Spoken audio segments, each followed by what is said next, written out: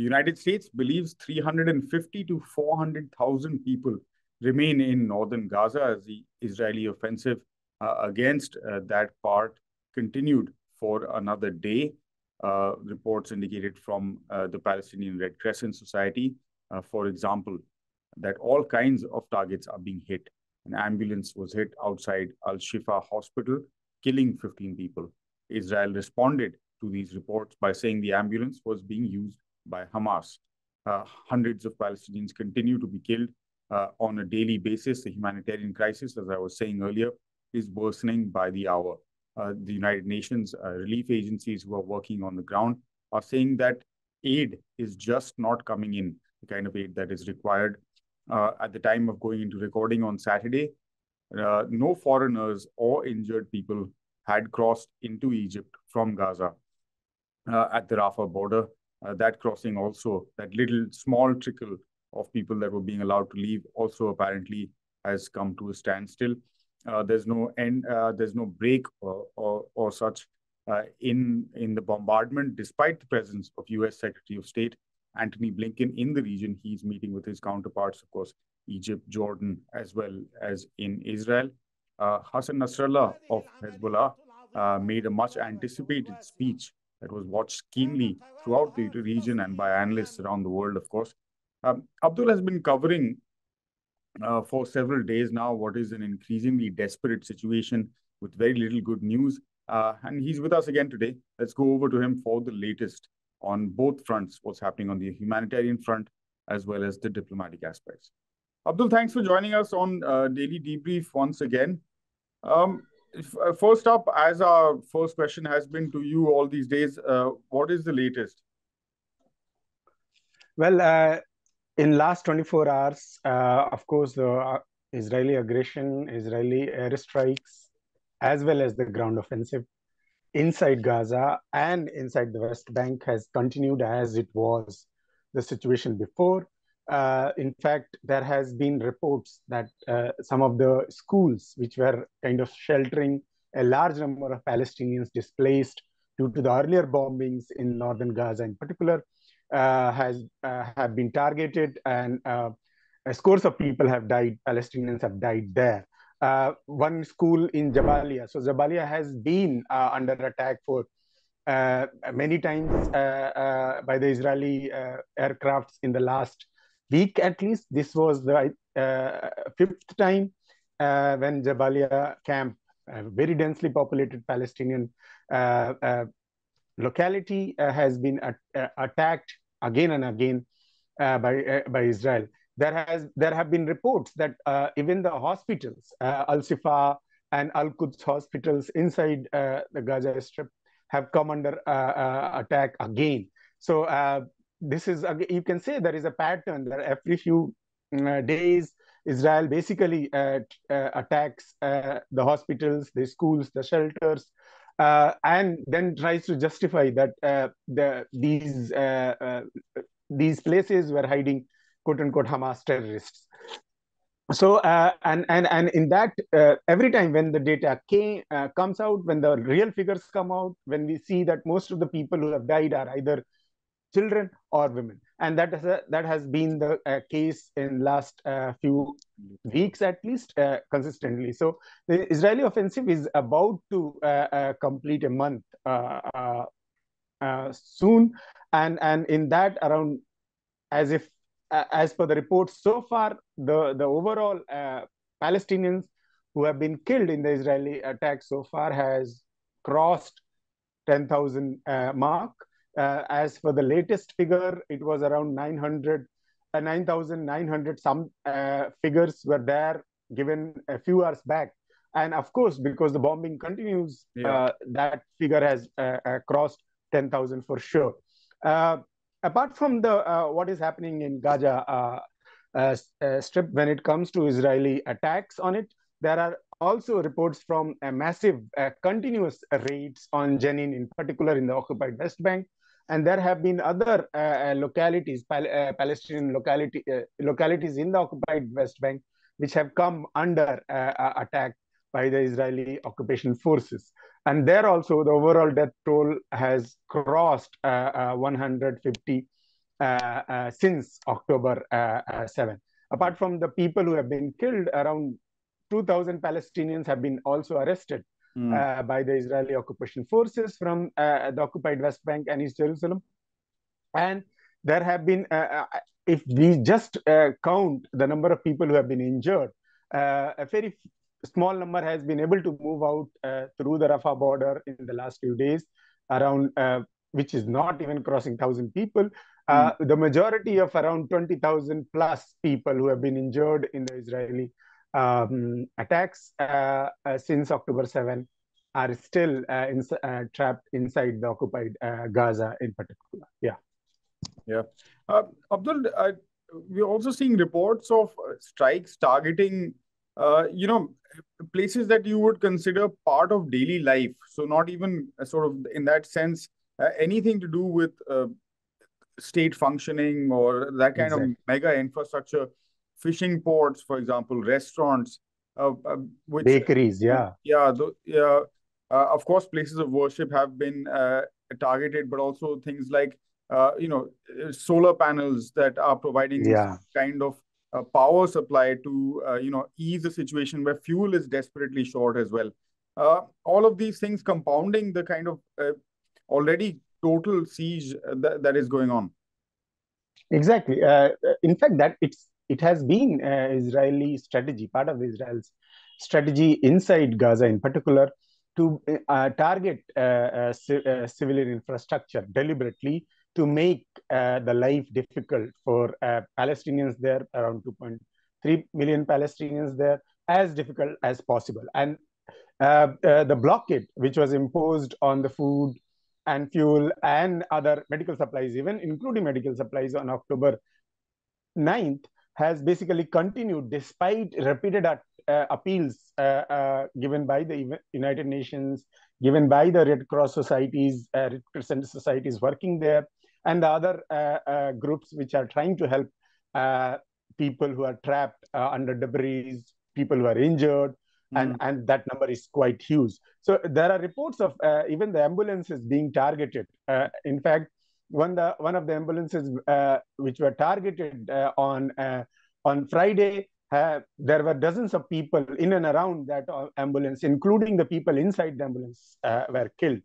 The overall humanitarian, that brings us to the overall humanitarian situation inside the Gaza Strip, because the so-called humanitarian supplies have been very slow to reach because of the restrictions imposed by Israelis on the Rafah border, because of the bombings, because of the lack of fuel, which basically also hampers the transportation of whatever material reaches these territories, and because of the repeated attacks on hospitals and so on and so forth.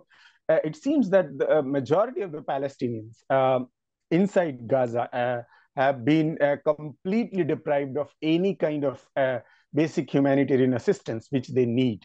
So majority of the patients or the people who are injured are treated in hospitals which do not have adequate supplies of medicines, of doctors, of infant beds. So people are being treated on the floor and so on and so forth in whatever way possible. So that is, of course, it seems that it's a part of Israel's attempt to kind of what some of the activists have called attempt to ethnically cleanse Gaza, Gaza territory from the Palestinians, and kind of create a kind of what they think a buffer zone inside that territory. And for that, they are basically trying to demoralize the Palestinians as much as possible, kind of make them feel that they are not secure anywhere, and with, of course, the ultimate objective to force them to leave the territory. Abdul, since we last had a chance to speak here on Daily Debrief, Hassan Nasrallah has made a speech, the leader of Hezbollah. It was closely watched, and various analysts, depending on what perspective you're looking at it from, had various things to say before, of course, as well as after. How do you look at the speech and how it was received?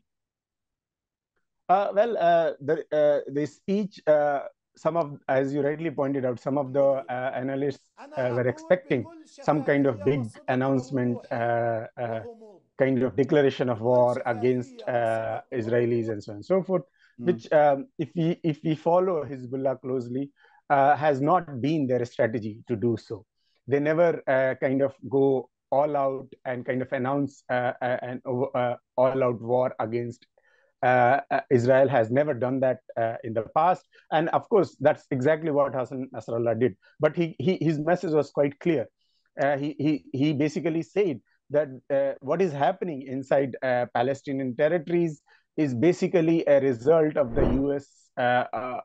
Unconditional support and involvement in the Israeli massacre inside Gaza and other Palestinian territories. And therefore, if US want such that any escalation of the war, it becoming a regional war, then it has to basically do something and make Israel stop from carrying out the genocide inside Gaza. That's exactly what Hassan Nasrallah said. If after his speech, there have been reports that Hezbollah has fired much more intensively inside the Israeli territories in the last 24 hours. And there are, of course, counter strikes carried out by the Israeli forces inside Lebanon. This is happening at a time when Blinken is again in the region, trying to give a message that the quote unquote the threats from threat of war in Palestine becoming a regional war has been neutralized because Hezbollah is pacified, or at least Hezbollah's threat has been deterred. Of course, that is, I think, is a misreading of the situation. And what Nasrallah was saying is a clear indication that if something is not done to stop the war in Gaza, nothing can prevent it from becoming a regional war. So, but in that context, if we look the overall situation about international diplomacy, what is the condition of international diplomacy on the Gaza so far? Of course, we have seen in the previous weeks that despite the attempts made in the UN Security Council and in other places, despite the appeals given by some of the Security Council members, permanent members like China and Russia, Israel has not bothered to kind of listen to whatever these kind of appeals were made, and that situation, that status quo continues, despite the fact that there are despite the fact that there are many countries at this moment who have basically, the number of countries who have severed their diplomatic ties with Israel has increased. This includes, apart from the Latin American countries like Bolivia and Honduras being the latest, that one of the countries which basically severed its diplomatic relationship with Israel was Bahrain. Bahrain, one should remember, was one of the first countries, Arab countries, which signed the Abraham Accord, the so-called normalization deal with Israel in 2020 under the US pressures. And it was considered to be a big achievement for the Israeli diplomacy and so on and so forth. So if there are, if the clear message is, if the situation in Palestine continues and if Israel refuses to listen to the appeals made by the world community, if there will be greater number of countries who will basically take such steps in the coming days. Progressively. They will be forced to take. In fact, Turkey's President Erdogan has clearly stated that they don't see anymore Netanyahu as a kind of a partner or a person with whom we can have even a civilized talk. So these kind of statements are indications that the patience with which the Arab countries or the neighboring countries in the countries in the region have basically, which they have shown in the last few weeks, is basically gradually becoming, primarily because of the popular pressures created by the people who have marched to the streets, have demanded, forcing their governments to take certain urgent steps to help the Palestinians. All right. Thanks very much, Abdul, for bringing us up to speed with the latest developments, both in Gaza, of course, and what's happening on the diplomatic front.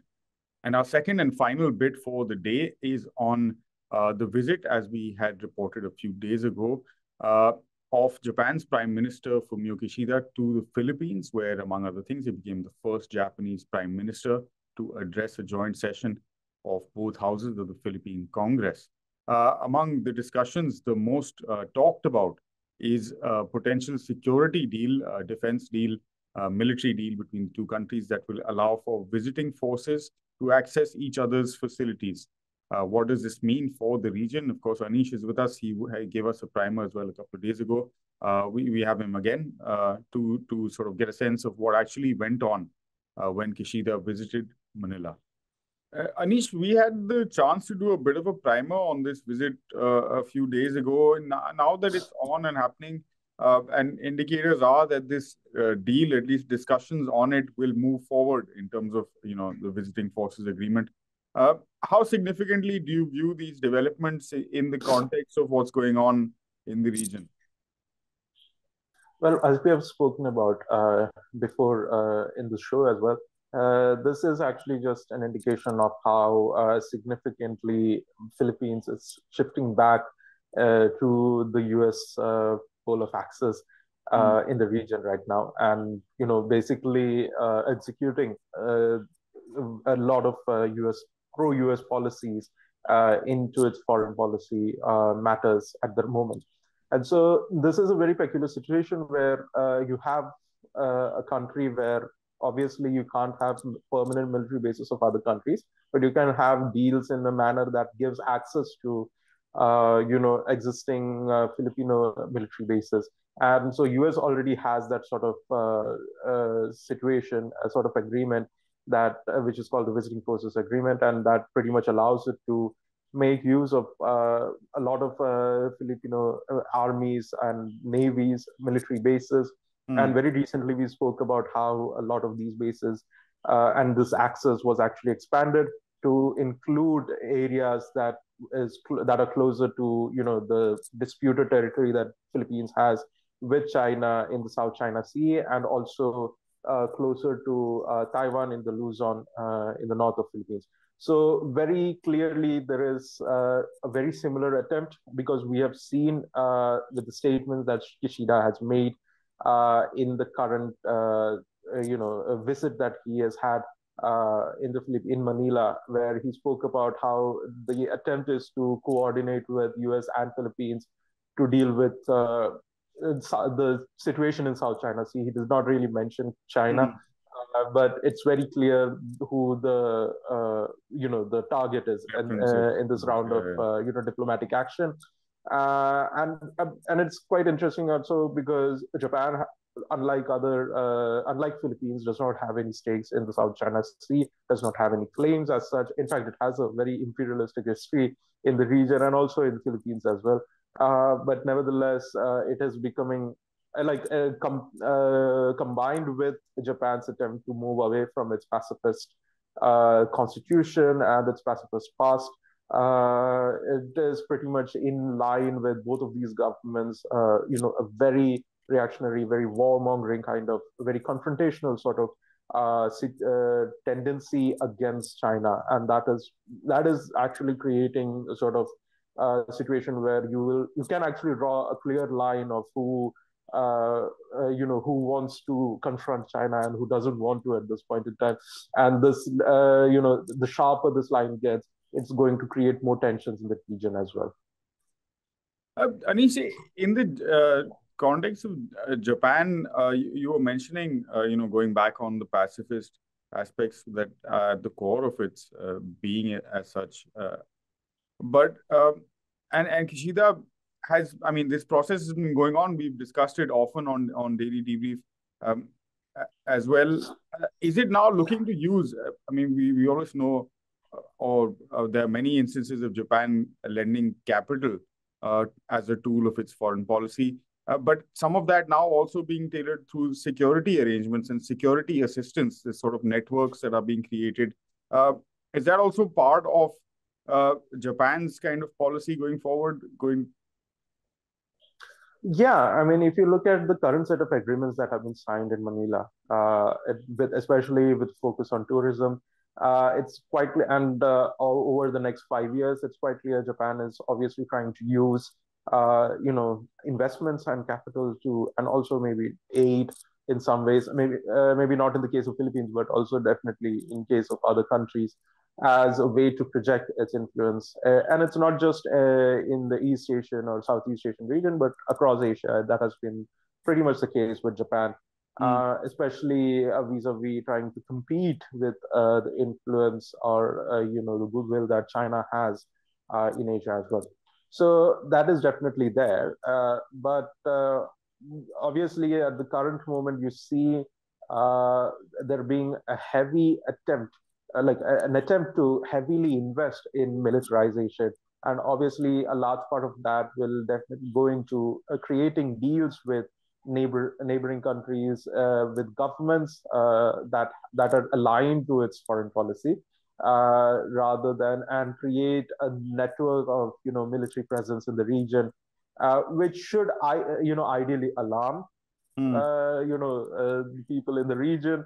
And it actually does alarm a lot of people. Many progressives have spoken against such moves and maneuvers. And obviously, Japan's attempt to exert its military strength in the region, because obviously there's a very, gory and, bloody past that is behind whenever Japan tried to militarize itself in the region. Yeah. But that aside, this is definitely going to be part of the focus right now with its relationships.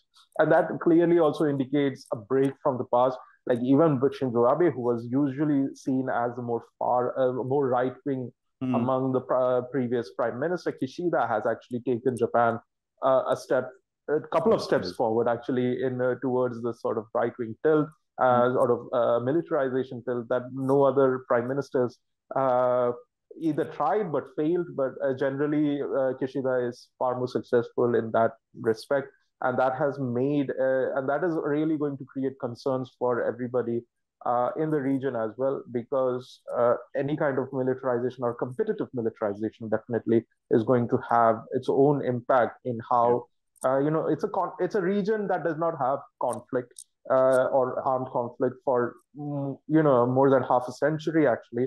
I'm talking about East Asia. The fact that, but there are still, simmering disputes there in the region that have not been resolved. And the fact that Japan is doubling down on these disputes and, also adding to some of the other tensions, like in the Korean Peninsula, it is going to create a situation where, tensions are going to be the new normal in East Asia. And it is already becoming the new normal. We are already, when we talk about the region, we are usually talking about the tensions, and that is really the most concerning part at the moment. True, Anish. Thanks very much for bringing us that update today.